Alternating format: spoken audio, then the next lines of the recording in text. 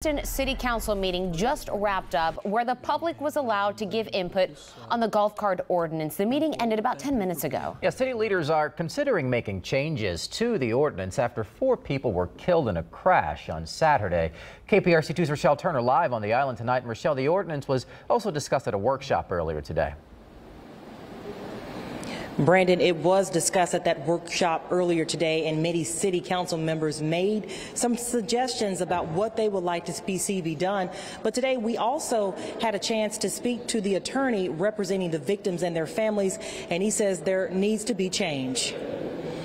Tonight, people in Galveston spoke at the city council meeting about the golf cart ordinance. I represent all the families that were injured and killed as a result of what happened this weekend. Our office has been working tirelessly to get to the bottom of everything that happened, and these families haven't buried their children yet.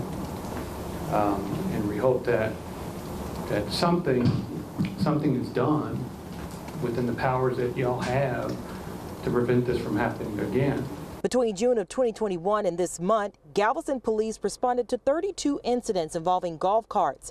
9 of them had injuries. We feel to do whatever we can to maintain the safety for all individuals here. This morning, Mayor Craig Brown, city council members, and the city's attorney spoke about making changes to the ordinance after Saturday's fatal crash that left 4 family members dead. They discussed banning golf carts at night on public streets, banning golf carts entirely, speed limit changes, age requirements, along with fines and regulations. It's going to take all of us coming together, not only the city, but the golf cart companies, to work together to see what ideas we can come up with. My biggest suggestion for them, or my suggestion would be, is to actually sit down with the rental companies. Tiffany Gibson co-owns Beach and Rides and Rentals on the Seawall and says she's been to several council meetings about setting standard procedures when it comes to safety. I cannot stress enough the importance for seat belts.